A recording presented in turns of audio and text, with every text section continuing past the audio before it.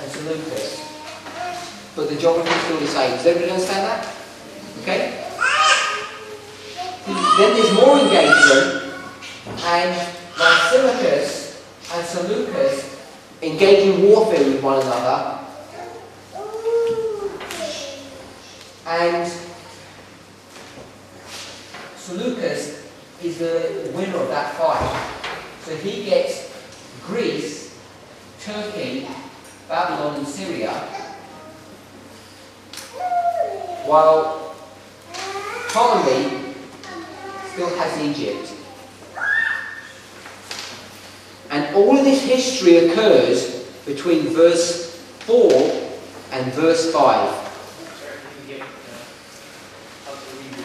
Okay, so we have the four kings, Ptolemy, Cassander, Lysimachus, Seleucus, and they have these four territories: Egypt, Greece, Turkey, Babylon, Syria. Okay, Lysimachus and Cassander fight in war together. Lysimachus is the winner of that fight, so he gets that territory.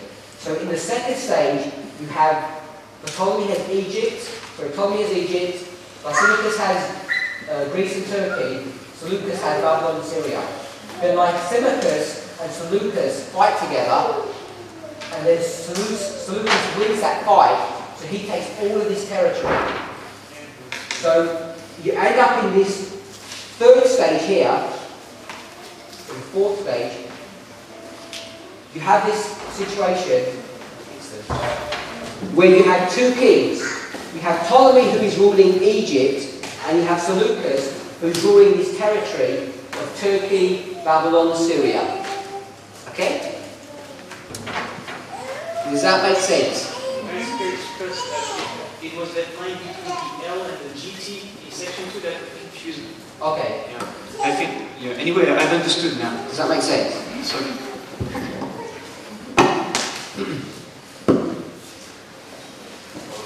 I'm keeping this simple. There is some complexity in that, and when you do some of your own research, you'll see that there are some minor differences that you might come through, but conceptually, it's in agreement with what I've done, and I'm aware of some minor, which might appear to be inconsistencies, but I'm just trying to keep it simple. So, I'm just trying to show you how you get a king of the north and the king of the south. Okay? I do have the dates of those battles, but I'll probably give them over lunch or something, because people might get bogged down in that.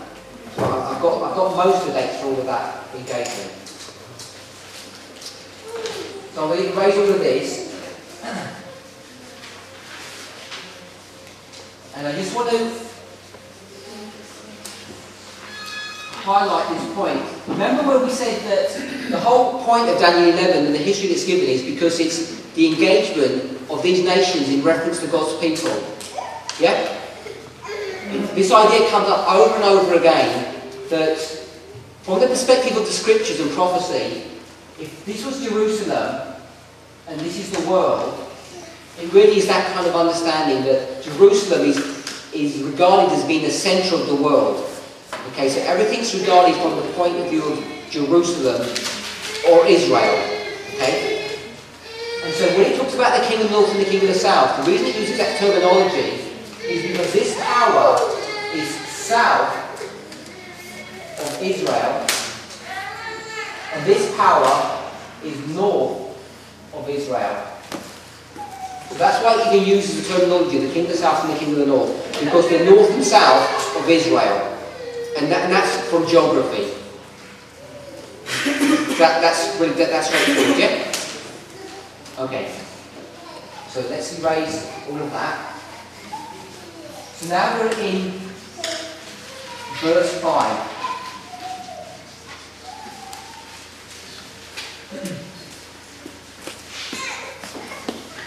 And we're going to be dealing with these two powers in the next few verses, which are the Seleucid Empire, the king of the north, and the Ptolemaic Empire, or dynasty, which is the king of the south. In case you didn't notice it, I'm sure there's some people who have. You'll notice that when I said Greece split into two, and I had the king of the north and the king of the south. Remember that in this corner here? And I said that the king of the south was Egypt. And you notice I said the king of the north was Syria. Okay? And that might throw some people because prophetically we would be thinking that the king of the north is actually Babylon. Okay? Because we know that theme or that idea of Babylon runs through the scriptures. Yeah? And when you get this idea of the king of the south or the south, Egypt is identified again in the scriptures. It's identified both in the book of Revelation and in the book of Daniel. And Babylon, literal Babylon is mentioned in the book of Daniel, and the spiritual Babylon is mentioned in the book of Revelation, but Syria isn't. Does everybody pick up that point? Or maybe some people didn't. The reason I mentioned Syria is because the Grecian Empire, its centre of authority was based in Syria. But when Seleucus, with that chart that I just drew there of the four generals, when he had Seleucus and he had the territory of Syria and Babylon, Babylon is the first territory that he held on to. That was the first territory that he held, and then he took Syria as well. So that's why, from a prophetic point of view, we should be thinking about it being the king of the north is prophetically Babylon, but historically the warfare was centred around Syria. Is that? In case you've got concern about that, I hope that puts that to bed and settles that. Okay. Verse 5. So now we're going to be getting into kind of the history of this, and hope we don't get too bogged down in this history. So, verse 5 is dealing. The time frame for this is 323 to 280 BC. They're the dates.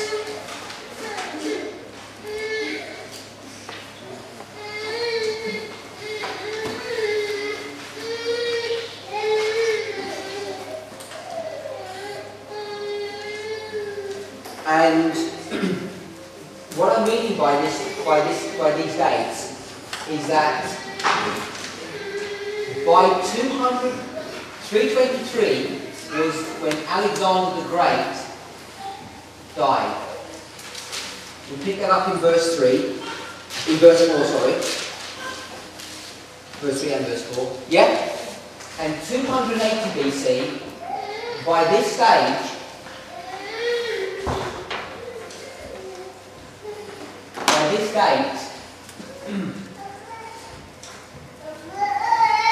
we have two kingdoms.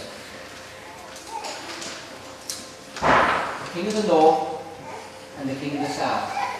So in verse 5, we've already reached into this time frame where we've got the two kings. Does everybody understand that? So when we did that chart down at the bottom, and we went from 4 kings to 2, by the time you get to 2 kings, that date is 280 BC. The starting point we have 2 kingdoms. It's actually 281. Sorry. 281. 281 is from which way? Okay, I'll do this. I'll do it.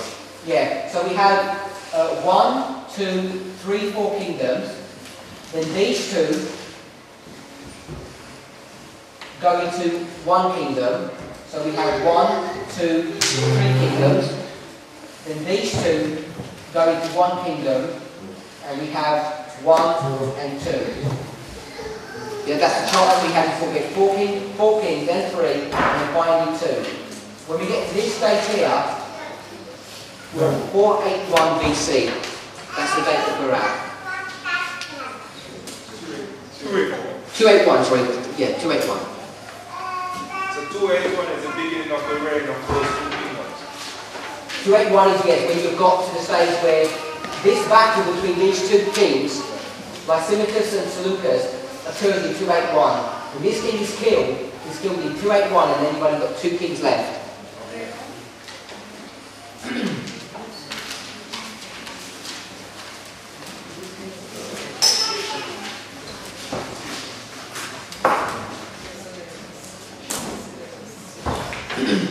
So verse 5 says this.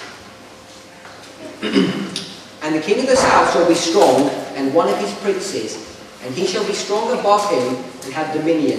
His dominion shall be a great dominion. So we've got two powers identified here, or two people, should I say. We have the king of the south, and then it says one of his princes. Can you see those two people identified? So the king of the south shall be strong, and one of his princes. When you go to Daniel 11, you're going to see an inordinate amount of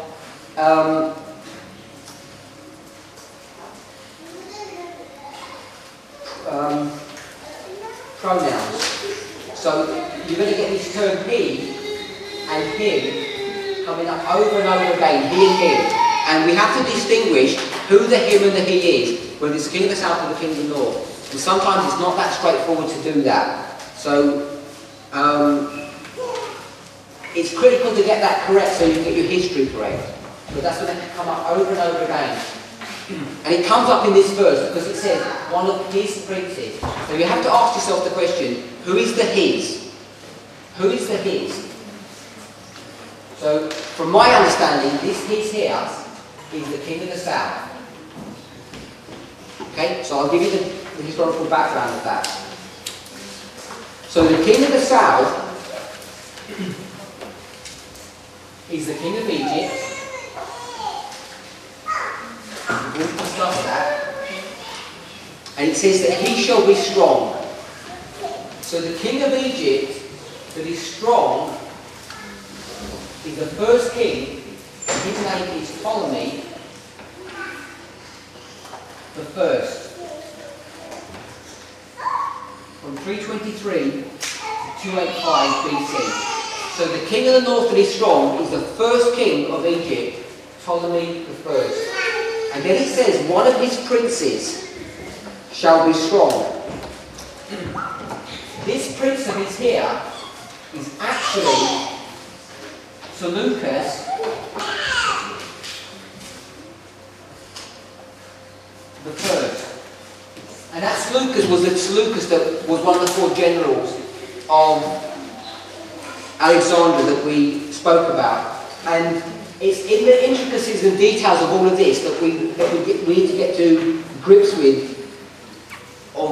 Are the scriptures correct or not?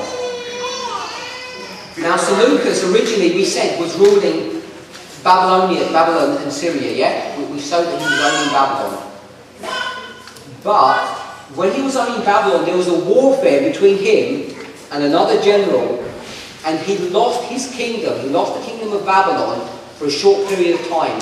And when he lost the kingdom of Babylon, he actually went to be one of the generals of the king of the south of Ptolemy. So he fled to Egypt and was one of the generals in the army under Ptolemy.